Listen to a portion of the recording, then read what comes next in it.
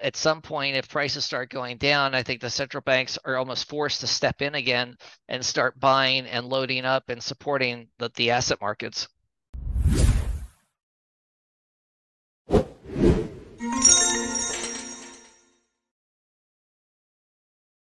Welcome back to Metals and Miners. I'm its founder and its host, Gary Bohm.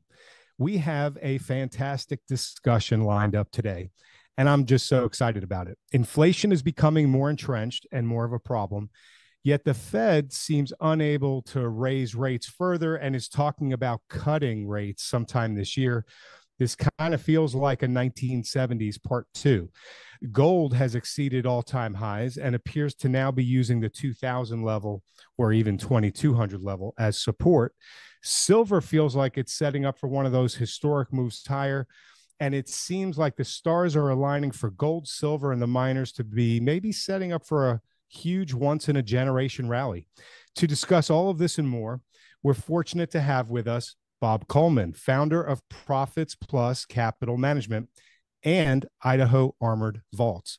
Bob has been in the investment management industry since 1992. He founded Profits Plus Capital Management in 2001 to provide intelligent research, consulting, and portfolio management services to high net worth investors and institutions. Founded in 2008, Idaho Armored Vaults has become a global leader in protecting financial assets and private property outside the financial system from risks, including systemic and counterparty threats. Moreover, for accredited investors and institutions that are seeking a professionally managed approach to precious metals, the Dollars and Cents Growth Fund, LP, managed by his capital management fund, holds 99% of the assets in physical gold and silver, employing strategies to maximize client value. I'm very much looking forward to this discussion today. Bob, thank you so much for joining us. Thank you, Gary, for having me. So I want to set the stage for today's discussion with a few questions about inflation, the Fed, and the markets. So, Bob, in light of recent inflation data and the ongoing fight that the Fed is having, do you see inflation as entrenched and something that may end up looking more like the 1940s and 1970s, where we experience multiple waves, or do you see it more like something that the Fed is actually going to whip? Unfortunately, the system is structurally set up for inflation, or it's almost tied at the hip because of all the debts and the servicing of those debts. You almost need to inflate or die. That's sort of an old adage, but it's very true when it comes to fiat currencies. Is that the only true way the currency can kind of breathe is by expanding. Once you get into that debt spiral to the downside, that's very difficult, to pull away from. And so it's just easier, and sort of they always say the path of least resistance is simply to print more money or inflate it away. And that's basically all we have. I mean, there's no other way to manage, when you're spending $1 trillion in 100 days, I mean, those are big numbers. Yeah. Yeah. So let's talk about the dollar as it relates to what you just said. The US dollar has been strong, actually, relatively speaking, for quite some time. With the incredible debt and deficit levels and the pressure that the strong dollar has exerted all around the world, do you see the dollar remaining strong indefinitely, or are you in the camp of, say, Stanley Druckenmiller, and do you see a weakening US dollar coming, and why? Yeah, I tend to see a weaker dollar, and it's not that I'm bearish on the U.S. per se. It's just that you have to look at the spending and the politics of, especially as an election year, what politicians are going to do. They're not going to pull back the reins right in the middle of an election year. They're just going to put the pedal to the metal, and they're just going to keep spending away. And that's what you're seeing, obviously, with these emergency measures to try and avoid government shutdowns and so forth. Mm-hmm. And it's not that the U.S. is the only ones doing it. Everybody's doing it. It's just that the so-called, the way we've been spending the money makes the economy appear stronger than I think it actually is. I mean, when you throw $1 trillion into the economy, you're going to get economic growth. There's no way around it. It's just the question is that shot of adrenaline just going to wear off just as fast as it was sort of applied, or does it actually spur other types of growth within the economy?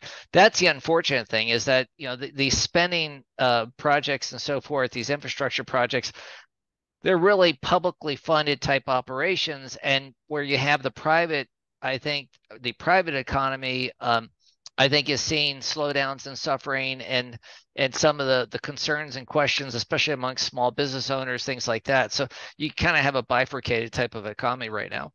Yeah. And, it's kind of like a great illusion as they're pumping all this money in.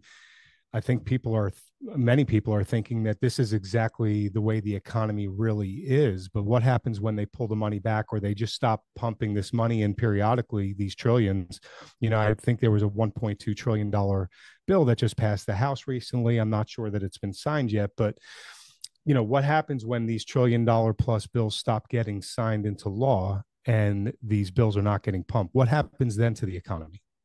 Well, that's where you get into a question of, asset prices start to decline, collateralization of those of all this leverage starts to implode, and you have to remember the spending and so forth is not just holding up asset prices; it's holding up the collateral values, the commercial real estate, allowing the banks not to write down those assets maybe right now because they have gains in other areas. It's we kind of looked at it. I put out a post yesterday on Twitter about the central banks and their relationship with gold, and using gold as a revaluation account to offset unrealized losses with realized gains on the gold side, to kind of help balance their or make their balance sheet maybe healthier, appear healthier.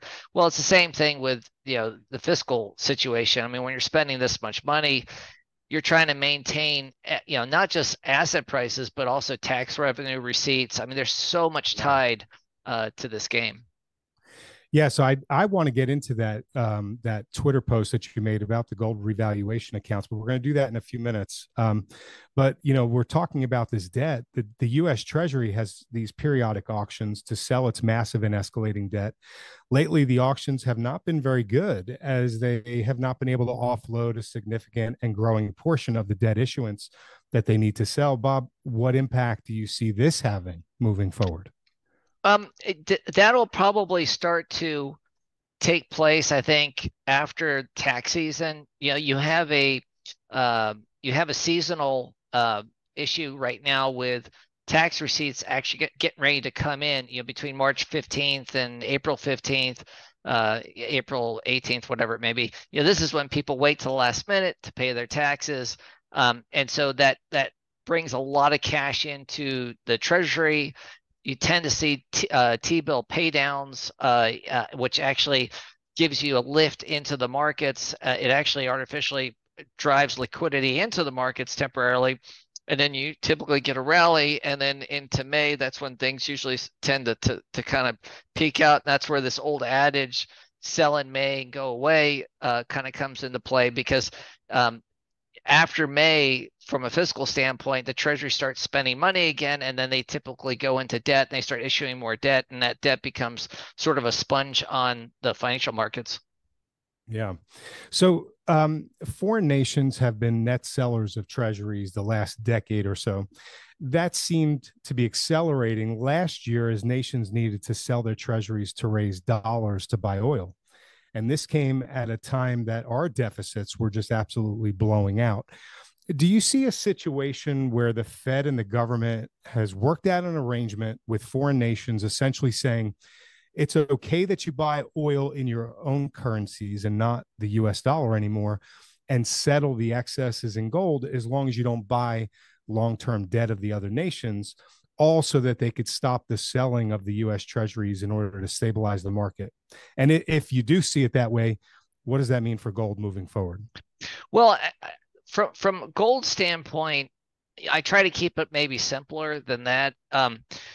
you have to look at the balance of payments. You have to look at the counterparty risk. You have to look at their actual balance sheet. You have to look at the country's own inflation rates and what their own currencies are doing. You know, the BRICS, and a lot of people have made a lot of the BRICS nations sort of kind of grouping together and creating, something that's going to sort of compete with the dollar. I don't really see that happening because a lot of these BRICS nations don't even trust each other. I mean, you have the Himalayan watershed, between India and China, and they're building up bases on top of mountains. I mean, Right. so you can't just. It's easy to get these. It's nice to get these headlines, and a lot of these gold promoters will, throw out, one-liners and phrases and things like that. But at the end of the day, you have to look.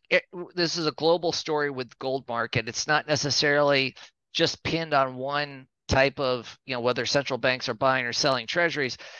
It's really a situation where every country is trying to manage their own servicing of their own debts, and at the same time, the real issue is what happens if these economies start to go down. Well, naturally, if the economies start to go down, you may not need as many dollars out there, as a central bank, expecting, because you don't have to come up with dollars to provide, to settle transactions globally, for example, or trade with the U.S.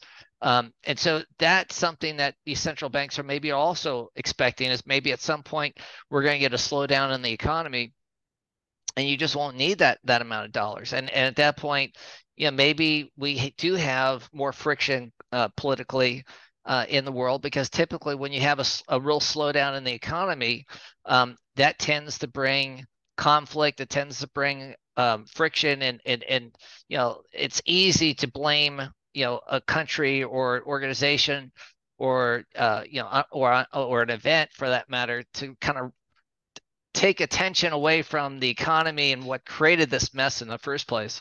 Yeah, a scapegoat, if you will. Yeah. Yeah. So, Bob, the Fed has been deflating their balance sheet through QT for almost 2 years now. Do you expect them to reflate at some point soon? And if so, why? And what will be the impact, in your estimation, on gold, silver, and the miners?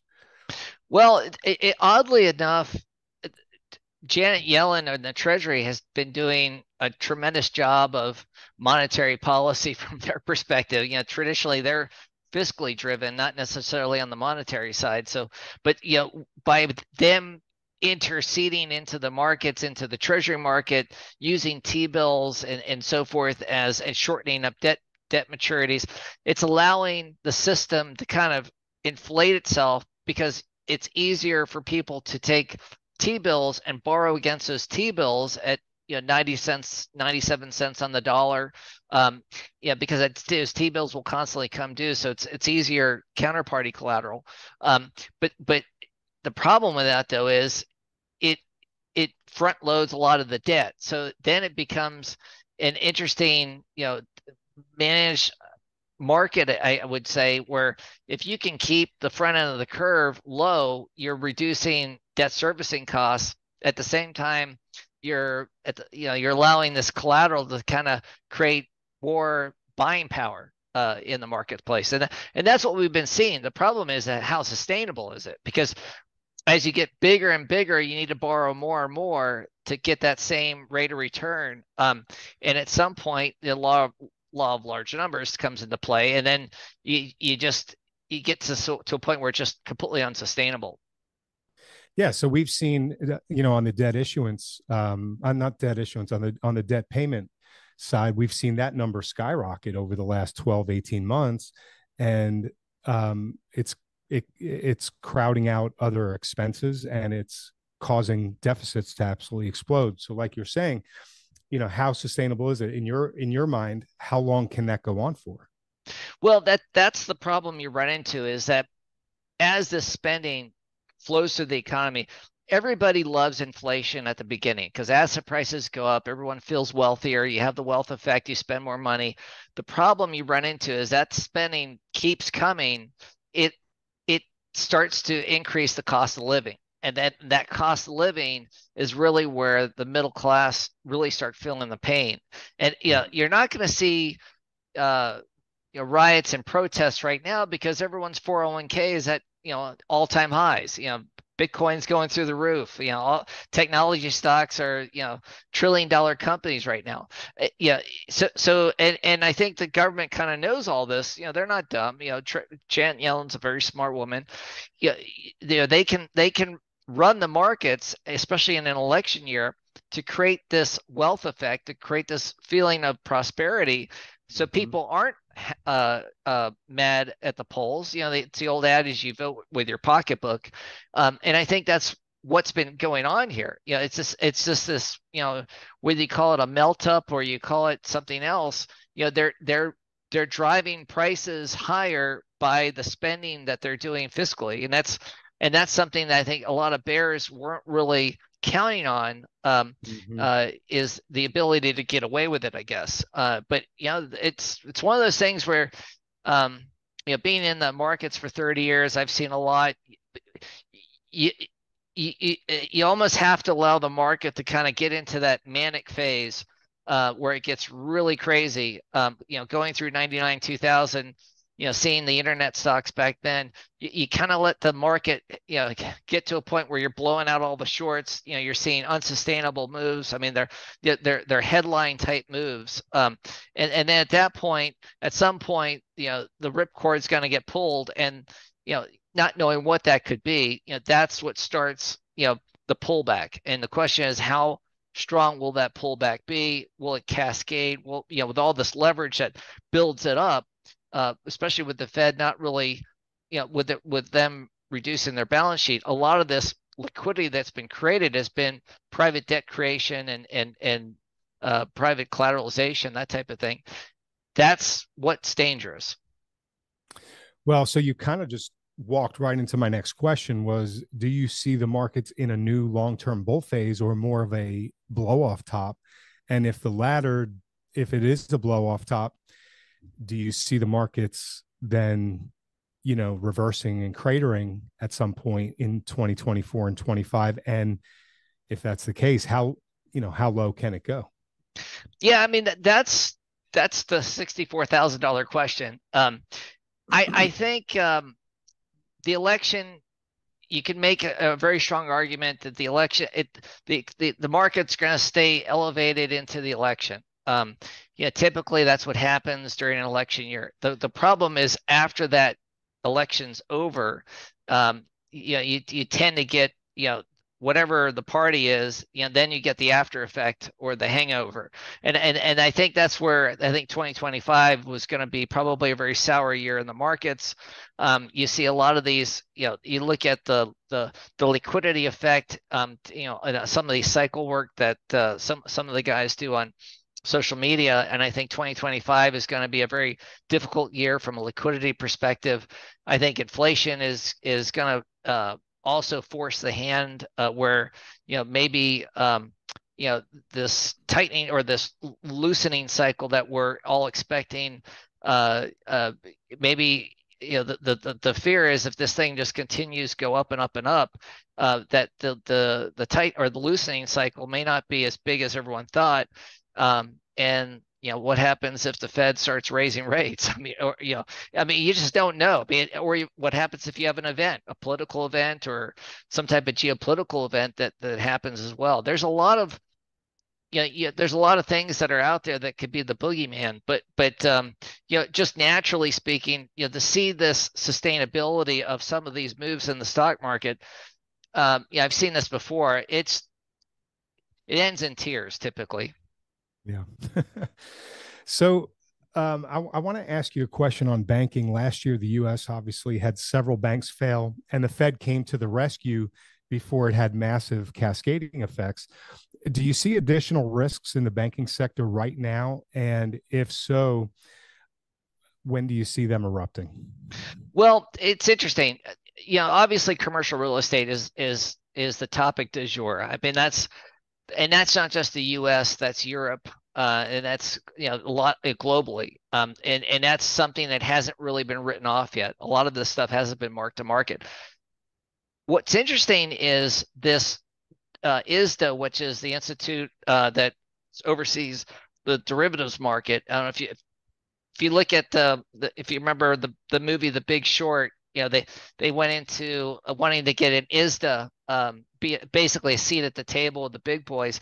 Well, that allows you to do options and a lot of these derivatives on a massive leverage scale. Well, this institute basically put out a letter to the Federal Reserve, to the Office of Control of Currency, and to one of the other banking regulators, asking for this reduction of the allowing banks to buy treasuries again, and instead of temporarily not applying those treasury purchases to their leverage ratios, permanently removing that restriction, so that banks could start buying treasuries ad nauseum without increasing their leverage ratios. And what that's doing is it's centralizing assets, and it's cannibalizing banks from maybe lending into the economy to instead, listen, we got to support the government and we got to buy their treasuries. And that's a dangerous thing, because what happens is these banks start to get intertwined now more and more with their underlying securities that they're holding, which are treasuries. And that creates a big systemic risk type of issue, because if one goes down or the other goes down, or interest rates go up, you're seeing basically all the eggs put in one basket, so to speak. And that's something that I think could become an issue down the road, because there really isn't any more capital out there unless the central banks just start printing money again, which that's why I think is ultimately going to have to happen. Is if you keep having all this spending, there's not enough capital to keep buying trillions of dollars of extra of notes and bonds and bills and so forth. So I think that's why they come out with this recommendation. But beyond that, at some point, if prices start going down, I think the central banks are almost forced to step in again and start buying and loading up and supporting the asset markets. Yeah, and that's what they've done. I mean, the thought of them allowing it to go down and they do nothing and just sit idle just doesn't seem realistic. Yeah, and sometimes that does happen. I mean, sometimes they want the market, they want to remove froth and speculation from the market, so they will take a step back and not interact with the market, or come in and step in and try to support the markets.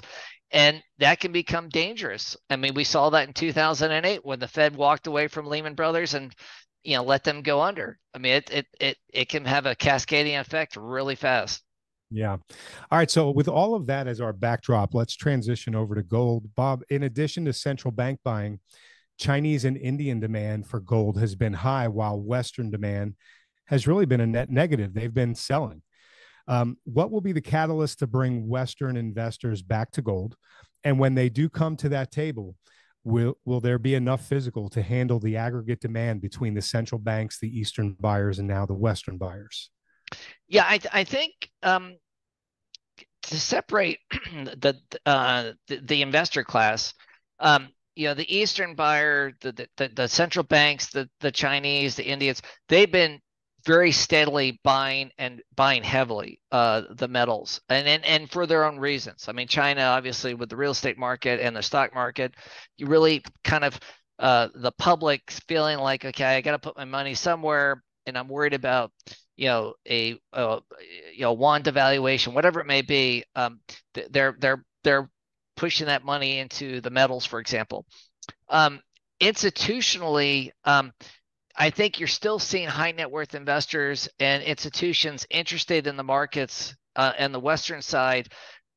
Maybe not as they're certainly not.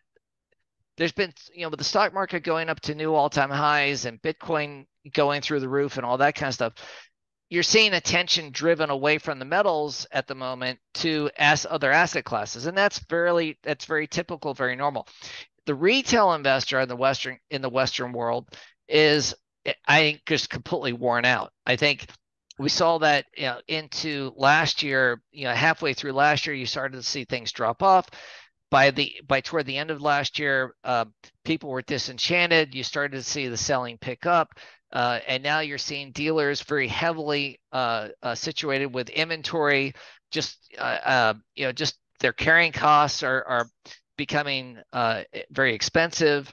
They're hedging their inventory, so therefore, if the prices go up, their hedges start going down in value, even though their underlying inventory goes up. But when those hedges go down in value, you get a margin call. You have to pony up more money to maintain those hedges, and that puts more pressure on balance sheets as well. So there's a lot going on here. That the retail dealer industry, I think, is in some trouble. Now, what I think is going to happen here, and I've said this since the Silver Symposium last fall, was as the market rallies and goes higher, you're going to see the public not believe the rally, because we've all been watching this thing get hit on a head every time it pokes its head above the water. I think people are just disenchanted and they're selling into the rally, hoping with the idea that they could just buy back on the next crash. And I think the worry is that there isn't going to be another big pullback. This thing's going to walk up this wall of worry. And I've been kind of showing this on my Twitter profile. The idea of, whether it's the CTAs, the commodity trading advisors, heavily short the market at the end of February, or if it's the short selling that we've been seeing in SLV recently, as the market's rallying, you're seeing the ETF market almost, divergences all over the place with regard to the prices going up and flows going down. And some of that is probably due to, again, other asset markets and this rotation. All these things move in cycles. So it's not that we're going to have a permanent, the ETF market's never going to go up again or see inflows. I think it will, but the problem is the Western investor tends to chase price. And once they become sort of committed that, okay, I missed the move, it's not going to pull back, I just got to be in it, and then they start chasing, I think that's ultimately what's going to run the markets much higher. But you're going to have to get to that point of pain where institutions and retail investors start to say, okay, I got to get back in. And oddly enough, the gold market, which is broken out, I think the gold market's gotten really quiet. From an industry perspective, the silver market, I think, still has a lot of promise, and I think that's where it's the underdog, or it's the dark horse, so to speak, that I think can actually have a very strong move here. There's a lot of catch up that silver can play, and I think that's where, if you look at the gold silver ratio, or you look at the cost of mining, I mean, there's a lot of different types of, so there's research firms that talk about supply deficits and that type of thing. There's a lot of underlying fundamentals that are supportive to the silver market at a time when most people are actually very pessimistic. So from a contrarian standpoint, that's the setup you want to see. So there's a lot of pieces in that, the latter part of your answer there regarding silver, that we're going to definitely touch on. I want to stick on gold for just a little while longer. You had mentioned earlier about the gold revaluation account. Could central bank buying of gold be due to marking up their portfolio? They have this gold revaluation account. Can you speak into this in a little bit more depth than you did earlier, and what you likely see happening with this gold revaluation account? I've heard some people say that there is going to be a revaluation of gold at some point in the future to help balance sheets. What are your thoughts here? Well, it's not necessarily this idea that central banks are just going to flip a switch and say, okay, gold's now at $3,500 an ounce.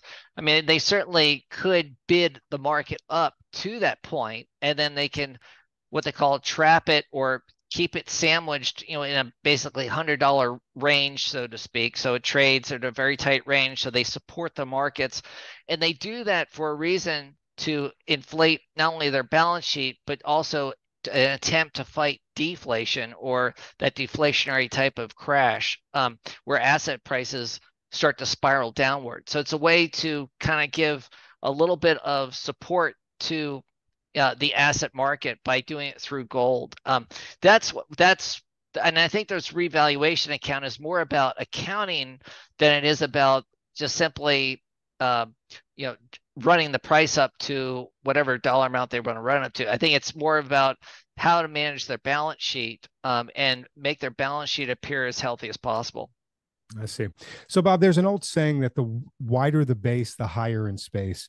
What do you see happening with the gold price due to the wide basing over the last 4 years now that it's broken out of that base? It's exciting to watch from a standpoint of you're seeing gold come back into the monetary system, and it in a time when people are in complete disbelief of it. I mean, the digital age has sort of garnered a lot of the attention, and what I think, if it wasn't for the Bitcoin ETFs, I think you would have seen just the idea that gold's breaking above 2000 and not breaking back below it, and it was holding above it, and now it's taking off. It's amazing how quiet this rally has been, honestly. And that's what you want to see. It's this, you don't want to see gold on the headlines, top 10 searches or top 5 searches on the internet. I mean, you want to see this thing sort of do what it does behind the scenes, crawl, just climb this wall of worry without drawing too much attention. And I think that's what central banks are wanting too. I think because central banks have quite a bit of gold that they hold on their balance sheet. I mean, and governments as well. So there is a sort of win-win here for governments to strengthen their balance sheet against maybe a lot of the derivatives or a lot of the other currencies that they may hold, or the other bonds or debt that they hold of whether it be other countries or if you're within the European Union, within the members of that union. So gold is kind of reappearing again in the monetary system in a way that you're not seeing, especially in the U.S., mainstream investors even realizing it. That's amazing. So yeah, this was mentioned earlier, but clearly Western investors, pension funds, hedge funds, they've been shunning gold. So who's on the wrong side of this trade here? The Western investors, hedge funds, pension funds who are shunning it, or